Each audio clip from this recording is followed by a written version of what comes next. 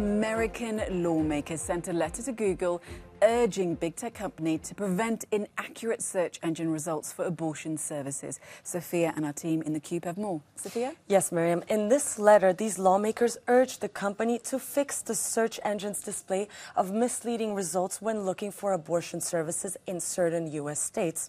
Now, these 20 lawmakers that include, for example, Bernie Sanders, said that this issue was especially concerning given the Supreme Court's looming decision on abortion rights in 13 trigger states. Now, if the Supreme Court overturns this law, these 13 states will criminalize access to abortion. And the issue is that in these areas, Google search results have directed people looking for abortion services to fake abortion clinics.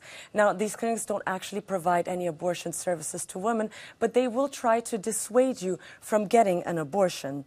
Now, the letter cited the findings of the Center for Countering Digital Hate, which found that 1 in 10 Google search results in these states led its users to these anti-abortion clinics. And the number was even higher on Google Maps. 1 in 3 results led users towards these fake sites. Now, we spoke to the chief executive of the center that did this report, who explained to us why this was so problematic. When someone's looking for information, they may be scared, they may be vulnerable, they may be really sort of desperate for information or for abortion services, that they're actually being sent to the wrong place. They're being sent to centers where they're going to be served up ideological misinformation rather than quality healthcare, medical, scientific information. Google is there to provide information when you have a query. They're failing at their most fundamental job.